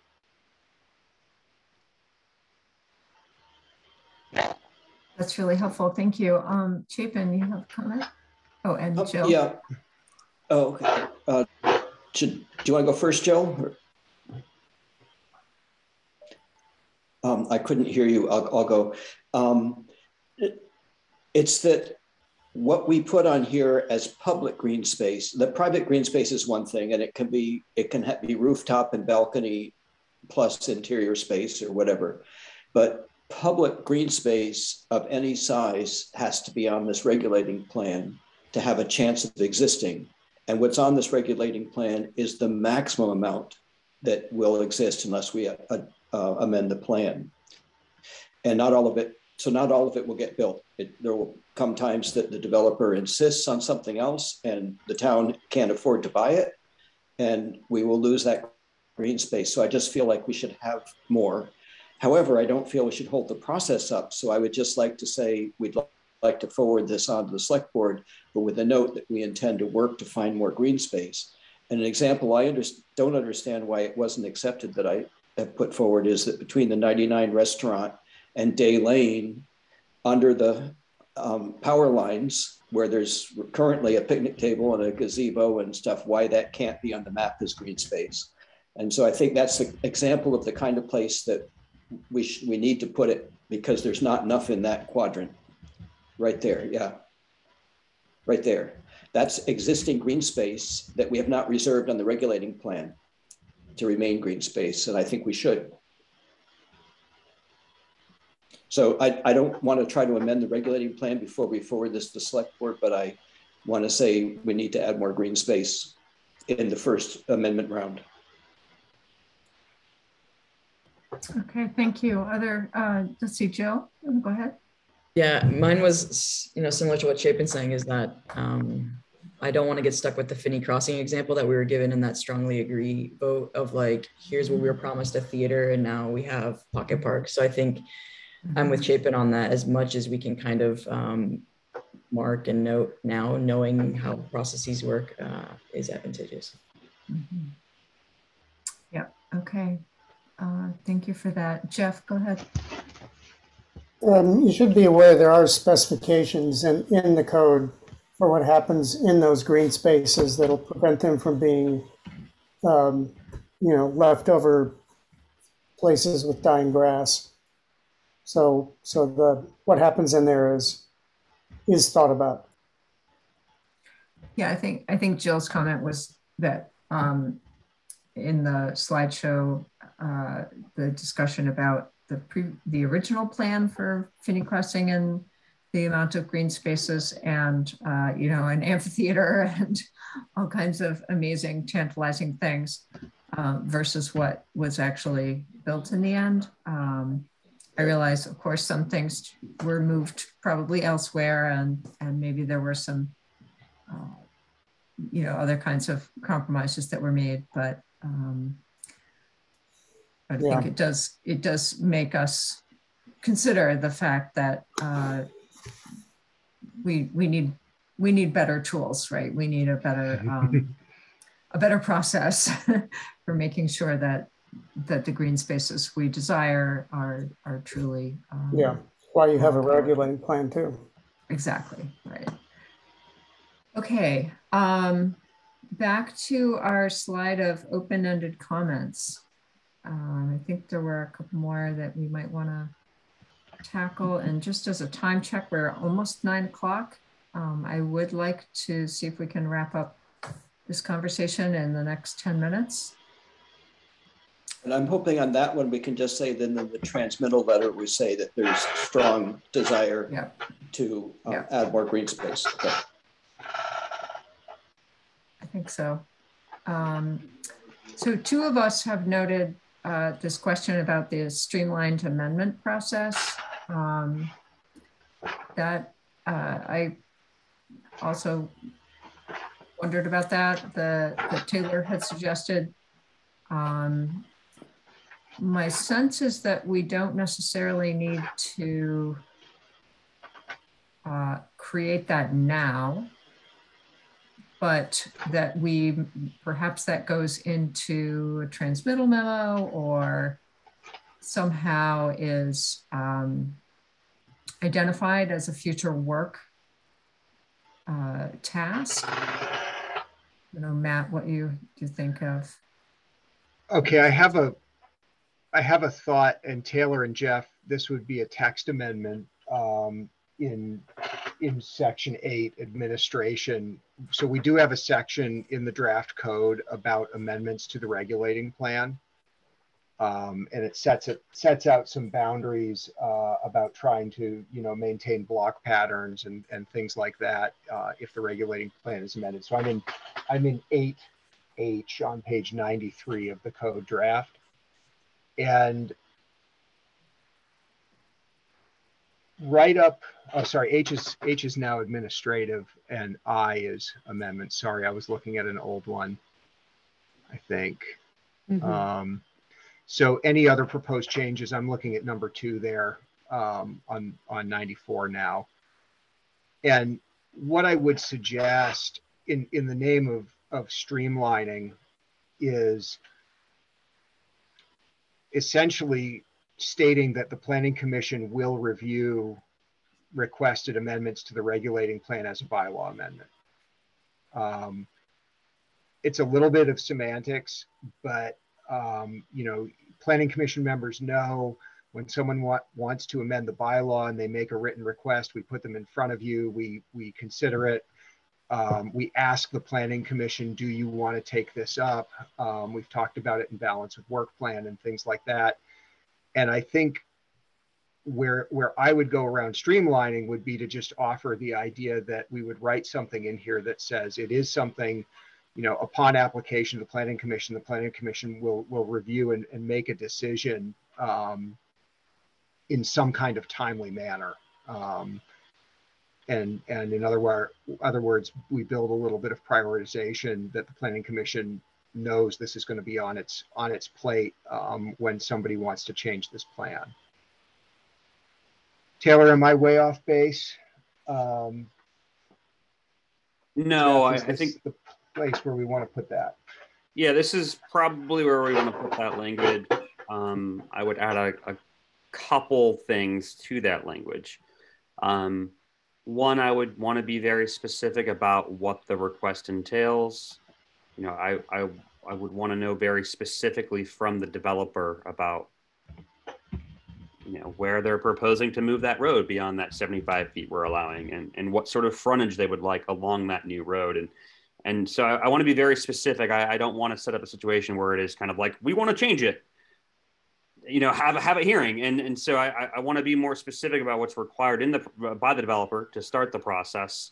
Yeah, I would want to be pretty specific about the timeline in which the PC kind of self-imposes the deadline to review upon complete application by the developer.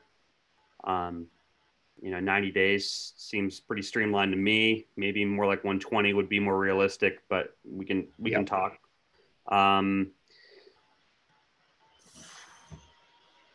You know, this is probably overly complicated, but, you know, repetitive applications too might get annoying. You know, so you may want a provision there just to prevent, you know, they have this with quasi-judicial hearings, with stuff that actually goes to DRB. There is a provision in state statute about, you know, once there's a decision, there's a decision. You can't keep applying for the same thing. We could probably do the same thing here, saying, you know, you can make a request for you know, this area, this street, you know, once every 5 years or something like that, to provide some protection to the PC from seeing repetitive applications. Mm-hmm. So yeah, I think you got the gist, Matt. I think there's some specifics to think about. I think I'd probably advise what Megan was saying, which is, you know, put this idea in your transmittal memo. Staff and Jeff and I can kind of work on some language in the background and be pretty ready to go at the select board level if this is something the select board wants to act on. Does that sound okay? Some of this to me sounds like it's more when we move into the administrative checklist phase. You know, the next step after the code is adopted is the transparency checklist for the zoning administrator making the findings. And I see ways we could mirror what the DRB does in terms of, here's the package that's submitted, here's the questions that you answer. So the Planning Commission has having a very efficient discussion. Okay, where is this street going? And we're talking about very concrete, a couple site plan concepts rather than a more nebulous discussion where you can get right down to it, make a decision, move on, kind of like a DRB hearing, but not just mirror that process for efficiency. Yeah, that's a great idea, Emily. And Taylor, I have some language I can give you to mirror that essentially just says, the zoning administrator in concert with planning commission shall develop an application checklist denoting the information that's required when an amendment to the regulating plan is requested. Okay. So in other words, gives the administrator some leeway to work with the planning commission on what is the required sort of amount and level of information if somebody wants to change the plan. And I think the process needs to live in the code, but those informational requirements and application requirements can be developed administratively. We've done well with that in the bylaw. Okay. And Matt, wasn't there the concept that the planning commission would, they would make a vote on a recommendation and transmit it to the select board? So even if you really didn't like a regulating plan amendment that was being proposed, and you could say the planning commission likes or dislikes this, and here's why, and then it goes to the select board. Was that a thing or no? I like that idea, Taylor. I see your mic unmuted. I mean, that's not a statute doesn't talk about that. I'll say it like that. So, the PC could self-impose that though, and say that, we'll review any application. We'll move on any application to the select board, regardless of how we feel as the PC. Do you want to impose that level of I don't know. Do you want to take away your own power like that? I don't know if that's a good idea or not. But you could, Emily, you could, I guess. I mean, because that would only be if the plan wasn't going to go through. Because if the planning commission voted yes on a regulating plan amendment, it's going to the select board anyway for adoption. It's just if the planning commission votes no, it's still, the select board still gets a chance to talk about it. I don't know. But then what's the use of the planning commission? Like if we advise no, then aren't we just setting up the select board for a lot of kind of hassle and it's pointless. If we can't, to me, if it's in the middle, if we can't decide, then we could pass the buck. But we could do that anyway. It doesn't have to be in statute, or it doesn't have to be in the bylaw. Right. Yeah. Okay. So maybe that's something that just gets resolved in our administrative checklist and our administrative policy of how the planning commission can work through an application. Yeah. Based on comments by commissioners, I would say that we're also going to have some commission initiated requests for amendment. So we should make sure we allow for that. Yeah, good point. Can amend at any time. Yeah. Okay. Can I make one comment? Yes, Megan, go ahead, Chapin. I know we're getting out of time. I just wanted to say there's a lot of things in the regulating plan that we haven't been over in detail, and that there's probably good reasons why they're the way they are, and then sometimes we don't always understand them. And an example is, I think there's a link between Bishop and Walnut that doesn't line up going across Route 2A, and then there's Merchant Row that does line up, and those are two additional crossings of 2A between two existing ones. And there may be a reason for that. And what I wanted to say is, I just feel like there's a lot of things about the regulating plan that we'll want to look at in the long run. Yeah, right there in the middle. Those are two new crossings of Route 2A, and the Walnut to Bishop doesn't line up, as you can see. And so I thought it was possible that, I just want to say it's possible we want to make changes. The other thing is to Mr. Davis's point, we haven't designed stormwater facilities that are shared, and they may even be municipal. And they may, doing that in cooperation with the developer or on our own, may identify places that can be open green space that's usable by the public that also serves the function of stormwater, shared stormwater. And so I feel as though there's some good opportunities. Although I feel the regulating plan is really good that it be legislative, it is also a given that we will have to look at revisions much more so in the first 5 years than in the next 50, I think. Yeah, that's great. Taylor, go ahead. I'll be very fast. Chapin talking about Walnut in particular made me think of the fact that staff and consultant team are trying to set up a meeting with VTrans to look at the official map and regulating plan because obviously two and two remain state highways. And so we imagine that VTrans may have some comments on the official map, particularly in areas like Bishop and Walnut. And if they have really substantive comments about that, we'll encourage them to bring them to the select board.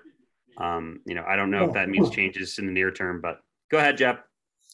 On that one, I got to say, come on, guys. Look at what's before you. Bishop and Walnut, they both exist and they don't line up, and we're not going to get them to line up unless we become Vladimir Putin's and rearrange the property lines and the existing buildings. That's not a good example of things that's going to have to be changed, because it's actually something that can't be changed. And no, they're probably will end up being right-in, right-outs, which I have a feeling they are right now. But right, Bishop is a right-in, right-out. So I thought in VTrans conversations they were going to see those streets as also being right-in, right-outs for if Walnut connects through. Okay. I would love to entertain a motion if we feel like we're there. Is everybody feeling like they are ready to move to that spot to consider moving this on to the select board? Or is there something remaining? Matt, go ahead. The one thing that in my notes I'm still sort of seeking guidance on, and maybe you want to do it as discussion on the motion, is the pitched roof question that we started with. I have a couple question marks there. So how procedurally, wherever you want to do it, but that's the only one that I wouldn't understand what to do with just yet. Okay. Sorry. What I heard on that one, I was taking copious notes on that one because I was probably going to have to recode it. What I heard was no change on roofs tonight and that you'll revisit it, particularly with regard to flat versus pitched based on structure height and possibly geographic location as a part of future work. That's what I heard. Yep, that's fine. And I think that could be, again, a transmittal memo note that, that we're thinking about other possible exceptions to that and other. And I think we were unanimous in wanting to encourage pitched roofs too. So the question is only where do we not require them? Right. Yeah. Okay. Thank you. We're expanding the exception. We're expanding the exceptions at some point in the future. Gotcha. Yes. Okay. So we have any remaining? Jeff, is that a new hand or an old one?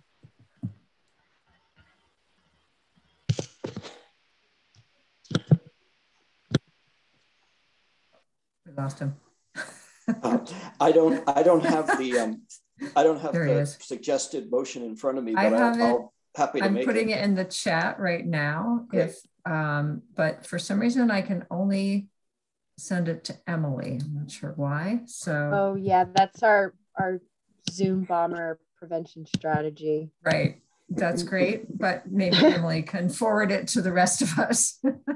Or she's putting it up on the screen. Oh, over on the screen. That's fine too. Okay. So shall I go? I'd say I, Chapin Caner, move that the Williston Planning Commission, having heard and duly considered the public testimony of February 1, 15 and March 1st, transmit the bylaw amendment form-based code to the select board for adoption as amended this evening, per discussion this evening. Okay, any second? I'll second. Thank you, Shayla. Okay, folks, this is the exciting moment. All those in favor, say aye or raise your hand. Aye. Opposed? Abstentions? Are you I'm opposed. You're opposed. Okay, Kate, thank you. So noted. Okay, so I think we had 5 in favor, 1 opposed, and no abstentions. Is that correct? Did I catch everybody? Okay. Thank you. Thank you so much to this very, very long process and so many details. Matt, do you want to kind of give us our summary, moving on, skipping the next meeting, etc.? Yeah. So first off, again, thank you, everybody. This has been a long road. There is definitely a bit of a road ahead as this proposed code change navigates the select board process. As we mentioned in the announcement for tonight's meeting, the recommendation is that the Planning Commission skip its meeting on April 5th, take the night off. You did an extra meeting back in late 2021, so you're due. And staff will work, I think, Megan, mostly with you as chair on drafting a transmittal memo to the select board. And we would like to reflect the very healthy debate that was had on a number of these points. And I think as most of you know, in the opportunities I've had to bring progress reports on this project to the select board, I've really tried to highlight some of these sticking points because, you know, the job of the select board in appointing the planning commission is to appoint a representative group across a really broad range in the town. I think they've done a good job on that. We've heard a lot of perspectives from commission members throughout this process, and certainly look to creating a transmittal memo that captures that debate and also says, you know, this is what you're getting, and this is how the planning commission sees it and feels about it, and here's some of the things that they had difficulty with and challenges with. This is very much like how we transmitted the vision. It's a great starting point for the select board conversation. Under statute, well, first off, under procedure, the way we'll start is with an informational meeting, joint meeting with the select board. That will likely take place on April 19th. So mark your calendars now. That would be that second meeting in April. Also my wife's birthday. She'll be thrilled. I'll be there with you. I don't know if she'll come with me. That's an informational meeting. So it's not a hearing. It's a chance for the planning commission to talk to the select board about what they're transmitting and why. And then it's up to the select board to decide whether they would like to warn their series of public hearings on that draft. They can do that. They could also at that informational meeting say, planning commission, we want you to take this back, do some more work on it, and hold another set of hearings. Or the select board may hold hearings, and in the process of those hearings, the select board may make substantive changes.